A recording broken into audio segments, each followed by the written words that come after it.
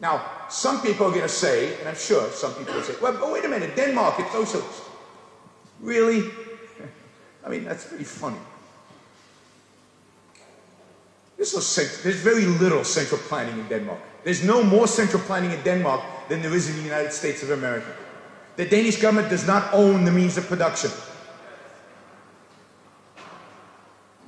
The Danish government does not central plan. It regulates its banks less than America regulates its banks. It regulates industry less than so-called capitalist America does. What it does is it redistributes wealth.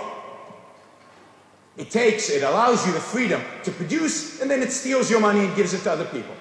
That it does, and it does it pretty well. The United States, we regulate a lot, and we redistribute a little. In Denmark, they regulate a little, and they redistribute a lot.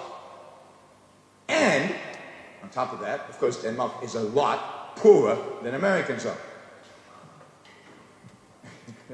You can make comments while I speak all evening. I mean, of course they are, on a per capita basis, in terms of the size of houses, in terms of any economic measure. Danes are a lot, not a little bit, poorer. So if Denmark was a state in the United States, a state, right, like Massachusetts and California, where do you think it would rank?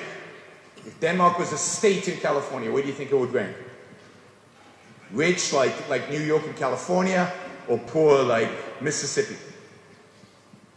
It would rank number 49. It would be the 49th poorest state in the United States. Look it up. These are numbers. These are facts. You can pretend.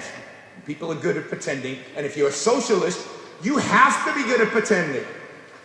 Because all of history, all of the facts of history suggest that you're advocating for a system that is an utter and complete failure and is responsible, as I said earlier, for the worst, most horrific murders in human history.